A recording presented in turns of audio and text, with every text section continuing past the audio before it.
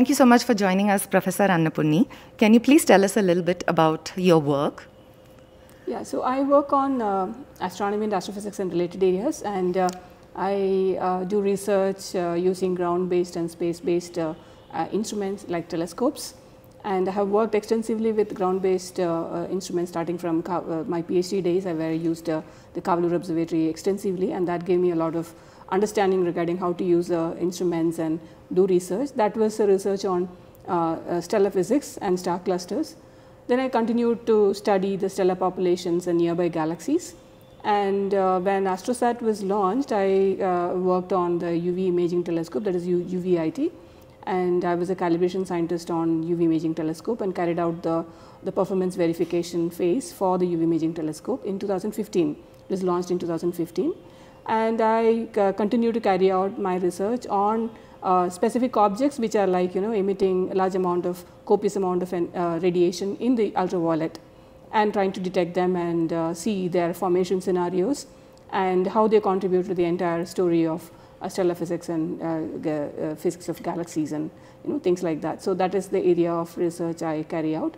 And I also proposed the next generation UV optical imaging telescope based on the enhancement of opportunity, because we have already created a pool of resources, including human resources for space instrumentation. So in order to carry on with the legacy, so I've done that. But overall, I do work on stellar physics, stellar populations, and nearby galaxies.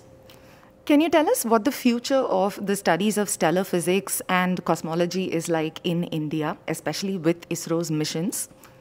Yeah, so space-based instruments have given us unique opportunity to study them in wavelengths which cannot be detected on the ground. So we used to carry out optical observations from the ground and to a certain extent near infrared. But if you want to go to ultraviolet or longer wavelengths, then you need to go to space. The ultraviolet, because the ozone stops the radiation from coming in, or X-rays as such, and longer wavelengths like mid-infrared, because the water vapor absorbs them. So both these you have to place the instruments above the atmosphere to collect these data from space. So modern day astronomy collects data across the wavelengths to study various physical mechanisms which are going on in the celestial sources, because if you just look at one wavelength, that may be giving you a story of only one particular phenomena. There may be multiple things happening there, so simultaneously you have to study them. AstroSat was actually looked at, aimed at looking at, from visible to about 200 kV hard X-ray together of one object at the same time, so that you can actually understand the complex physical mechanisms which are generating these energy photons across various wavelengths. So that was the aim, and UV being one of the important things, because the transition between very high energy to a kind of visible energy. So with that capability, we can actually be quite capacity increases, because you can put in these missing links over there. But at the same time, ground-based observatories also play a very important role, because the follow-up studies, etc. And our capability and the renewed interest in astronomy and astrophysics, like as you all know, the Indian astronomy used to be quite strong in earlier days with mathematics and calculations, etc., with respect to eclipses. But we now have the capacity to build instruments and deploy them and collect the data and do the analysis and etc. So we are in a much better position, and the younger generation is much more interested in doing space-based astronomy, and basically space sciences is getting more and more interesting. So with that awareness, I think a lot of requirement for students wanting to do projects, wanting to know more about it, and also amateur astronomers wanting to take the pictures of the sky, because you have now good cameras and available. So astrophotography is very interesting. So there are a lot of things, like you don't have to really do a mainstream astronomy as such. So it is a multiple ways of doing it, and India is poised to do a lot of things in a variety of fields as such, mainstream as well as interesting things across various, even students to amateurs to even really people, professionals. Yeah.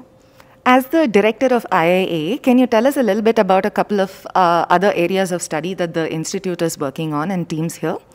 Yeah, so the institute, just give a history of the institute. Actually, it traces its origin to an observatory set up in Madras in 1780s, and the building came up in 1792. It's called the Madras Observatory at Nungambakam.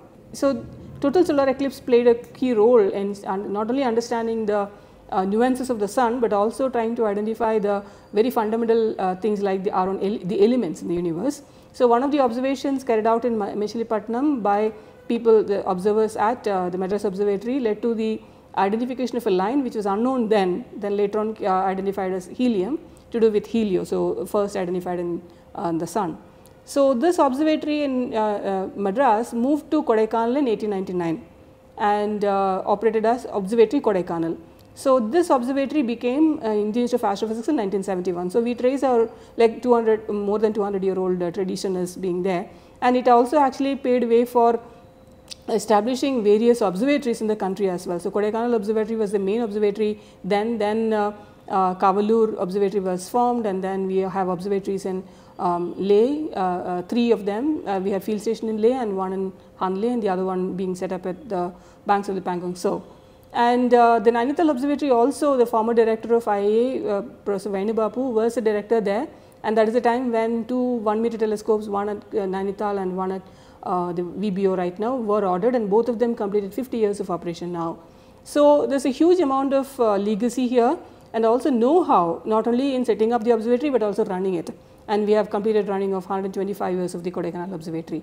So this, to take it forward, we can actually do much more complex observatories and its operations. So the observatory's Hanle is actually set up in 2000, and the telescope is operating for the last 24 years. But there are more investments coming, and also already there, including the Mace telescope, 21-meter Mace telescope from BRC, and the Hagar array from TIFR BRC collaboration. And more telescopes are coming, 2 more Mace they are proposing, and there is a space situational awareness telescope from ISRO being planned there, and more such things are coming in. So we, as to protect the environment, also to be work with the local community, we have declared the Hanle region, not we, but the administration of the UT Ladakh has declared an area of with radius of 25 kilometers as the dark sky reserve, and that is not only to protect the sky and also to protect the wildlife over there, and also to promote astrotourism, which will bring economy to the villages which are very remote out there. So this is one major program we have initiated, and that will continue, and more observatory will come there. We are planning to have a bigger optical telescope to be installed. And the Pangong Tso lake area, we have one point where it just extends into the lake, and that is an ideal site to set up a solar telescope, and that is also being worked out, and the DST, the Department of Science and Technology, is moving towards approving that particular project, and that will give us a very continued niche on solar physics, because as you can see, the Kodaikanal Observatory has given us a lot of data. As from 1900 onwards, we have data already available and made available to anyone who want to research on it. 100 years of data is already made public. Now if you want to continue that legacy, you need to have a better telescope and better instrument, and that's being planned out there, and we hope to get it done in the next 5 years, or maybe by the next 10 years definitely be operational. So that's one major thing we are looking at, and also we are setting up a planetarium in Mysore. That is a completely a dome filled with LED panels. So this will be the world's first LED dome, tilted dome planetarium in the world, and this is going on, and we expect to get it completed in a few months time from now, and once it is operational, it will be completely state of the art facility, and it will have stunning images, because the LED panels, we are addressing each and every LED for the information, so it can produce high resolution and high dynamic range and color gamut. So it will be a wonderful experience. So this is another project which we are going on, and so exciting times, and looking forward to completion of this exciting projects and seeing the fruit, science coming out of it as well. Indeed, it seems very promising and exciting in India for astronomy over the next few years. Now, congratulations, you are the recipient of the Vigyan Shri award. How does it feel, and what do you feel about the significance of the government recognizing scientific work like this in the country? Yeah, I'm very happy that I'm one of the recipients, and I'm also happy that I'm the only one woman being given the Vigyan Shri, but at least one representation is there. I mean, I look forward to having more women getting this award in future. But I'm happy that I'm recognized under the Space Sciences and Technology category. And I'm not sure in the sense that, this is the first time the award is being given, so the details are yet to be, I'm still waiting to get the details. But I think it's the government has done a good thing by having a streamlined awarding thing in the lines of other areas like sports. We have Khel Ratna, etc. and etc. So this is also coming under one. But of course, in order to promote science and also in order to inspire people who do science, any award, I mean any number of awards is not enough, because science is something which people do not for awards but for our own satisfaction. It's not for awards, not for money. So science is something which is somebody is passionate about doing it, and of course if the recognition comes, happy about it, but that is not going to stop or whatever people are pursuing. So yeah. Wonderful. Thank you so much.